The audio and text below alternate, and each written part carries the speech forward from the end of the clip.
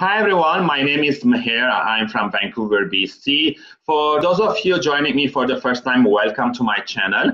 My goal is to introduce you to tips that will help you in your job search by interviewing experts in the industry.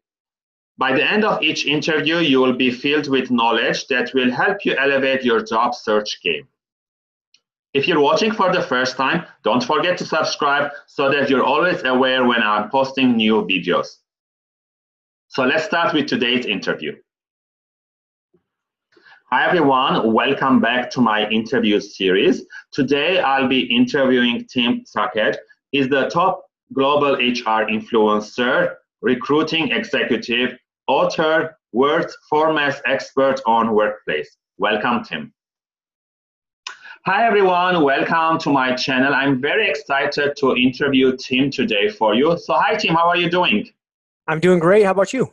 I'm doing great. It's a great day here in Vancouver. How are things at your end?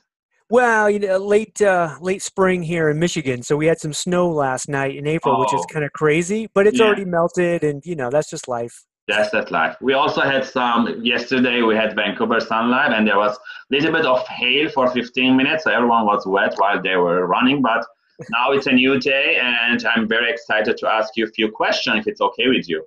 That'd be great. All right, so my first question is, in terms of your personal journey, if you can tell us more about you, what you do, and if you had any obstacles while you're in your journey, and how do you face them?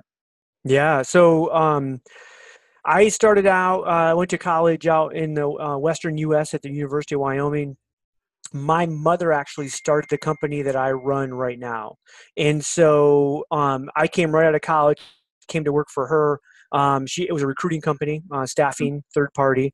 Worked there about 8 or 9 years, and then she fired me. So I mean, I got to the point where I was like, cocky and young and good and making Yeah. all this money, and I'm like, "You're old. It's time for you to move out." And she said, "No, you need to move out. I'm not old enough." And so she did actually let me go, which, in hindsight, was probably the best thing that ever Yeah. could have happened, right? Because it actually allowed me to go on the corporate side of HR, the corporate side of talent acquisition, and move my way up into my career for about a decade, maybe a little bit more. And then I got a call one day that she had had a health issue. And once we found out that, she was okay, she basically had come to me and said, "Okay, I'm going to leave the company. Do you want to come in and run it?" So I've been doing that the last 10 years. But without that experience, like, Hmm. I thought I was ready, because I was just young and cocky. Yeah. The reality is that experience that got me on the other side of the desk made me such a better leader, made me just understand the industry so much better. Um, and I think at that point when I came back, I was really a different person. And I was able, to kind of run the company like I have the last 10 years. So yeah, so I mean, that was a huge obstacle because when that happens, you go, "Oh God, I'm never going to go back and work for my mom," and Yeah. all of that. So it ended up working out and probably, was one of the best things that ever happened in terms of my career that you just never plan on. Yeah, especially sometimes when you have those moments, oh my God, what can I do if my mom doesn't like me? Who's going to like me, right? That yeah, we learn from those mistakes or from those experiences, and later on we say, "Oh, that was a good thing," but at that moment maybe we don't identify it as a good thing, but later on, No. that's Yeah. Well, and I think what she saw was you can't lead people with the personality you have right now. Like, you have to become so much more humble.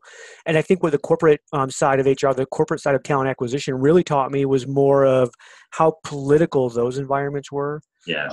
and having to manage your way through those environments. When I came back, you just really, looked at everything in a completely different way. That I just, when you're young and you're working for your mom, like, you just don't ever think about that. You're just like, "Nope, Yeah. I'm a bull in a china shop and I'm just going to run through everybody and it doesn't matter. In life, you just can't do that. So what kind of a leader are you? I'm high details, low rules. So, I mean, I'm very concerned with the details of what goes on. How it gets done, I'm not that concerned, right? For me, I'm a metrics driven kind of leader. So I set those up. And as long as the metrics are there, how we get there, for the most part, I'm kind of hands off. So I let my people do their job. I'm not a micromanager by any means. but I do definitely want the details of kind of what's going on and how are things going, how's it happening from that standpoint. And so I think, that is, helpful. I'm also just a geek for technology. So I'm Mm-hmm. always concerned about our tech stack. I'm always concerned about what we're doing, how we're staying, because for me, running a third-party staffing organization, I truly think the only differentiator we have is that we find the talent faster than somebody else, right? I mean, at this point, we all can kind of find talent, at least if you're good or not. Like, I mean, we train our people pretty well. So then it becomes a real speed factor of how can we do this, most efficiently? How can we get more capacity? How can we do that pretty, faster? And so I love going out and tinkering with the stack and really looking at all the stuff that's out there. Yeah. Thank you, Tim, for sharing your knowledge and your experiences with us. And for the audience listening or watching, if you have any obstacles or anything that you learned from your careers, please share it in the comment section. We'd like to hear from you. And tune in tomorrow for another question with Tim.